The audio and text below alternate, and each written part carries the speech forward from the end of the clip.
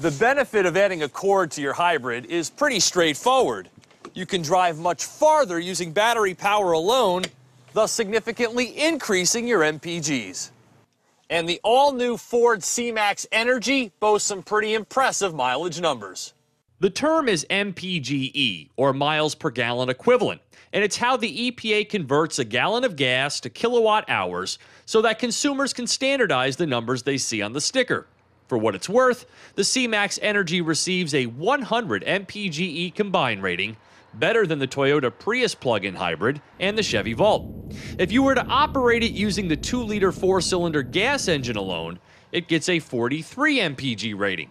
Though well-intentioned, I'm afraid these mileage breakdowns and conversions only lend to the mass confusion about hybrids and their various technologies. Here's the bottom line.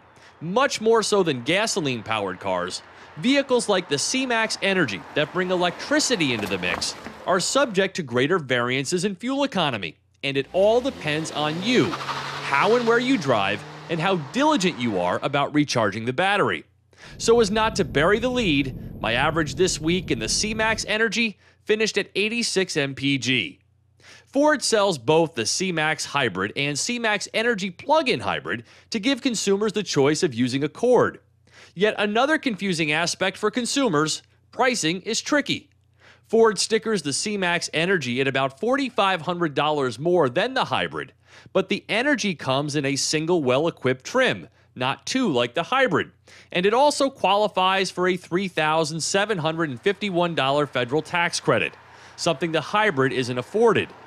Factor in that the EPA estimates that the C-Max Energi buyer will save $1,000 more per year in fuel costs, and all of a sudden the real price of this car is less than the C-Max Hybrid. But that's not to say there aren't some sacrifices to be made. The 7.6 kilowatt-hour lithium-ion battery used here delivers more than 5 times the energy of the battery used in the hybrid, and thus eats up more cargo room. There's 10 cubic feet less behind the first row. So the C-Max's versatility definitely takes a hit. And though you can plug into a regular household outlet to recharge in about 7 hours when fully depleted, a 240-volt quick charger, like the ones found at grocery stores and hotels, take only 2.5 hours and would be an additional investment.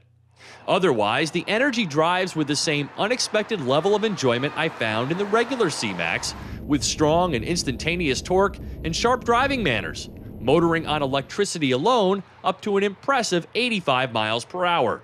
On average, I started off with about 12 miles of battery power on a full charge before regular hybrid operation took over. And there are myriad ways of keeping an eye on all things relating to energy usage and fuel economy, including a smartphone app that allows you to keep tabs on charge status and even schedule charging. Ford also gives drivers a number of EV modes from which to choose, for instance, one that permits you to save electricity for later usage.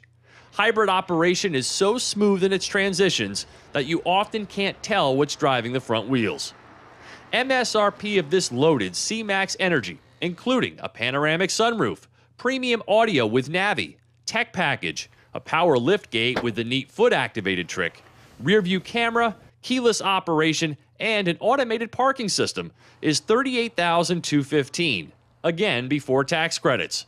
Seeing as how no one gets the advertised 47 mpg of the C-Max Hybrid, and the fact that the Energi model might end up costing less, this car should be seriously considered. For Drive Time, I'm Steve Hammes.